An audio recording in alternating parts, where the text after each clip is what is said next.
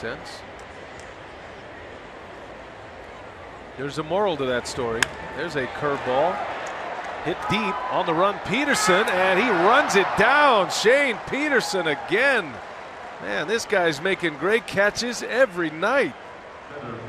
Fantastic play in left field by Peterson. Best contact of the night coming off the bat of the pitcher.